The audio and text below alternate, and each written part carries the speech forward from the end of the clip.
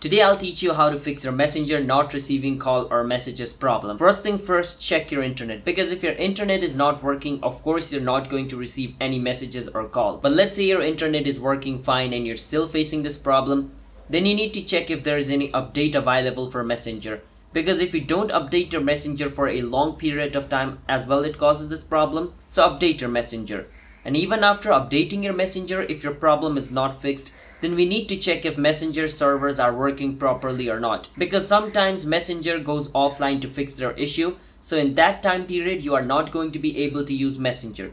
So to check that, just go on your browser and search for is Messenger not working down detector. Once you search for is Messenger not working down detector, it's going to show you this, and click on the first option where it says Facebook Messenger down. It's going to take you to official website of Down Detector, and you can read the first paragraph. User report indicates no current problem at Facebook Messenger, which means Facebook Messenger is facing no problem, which means the problem is with our device. But if it said yes, then that means Facebook Messenger was facing problem, and it's just not your device. All the other people's device were also facing this problem. In that case, the only thing you can do is wait until they fix their server. Once they fix their server, you can start using Messenger again. But let's say it's not the server problem, the problem is with you, and all the solution which I said did not fix it. Then the last option is just delete your Messenger app and reinstall it again.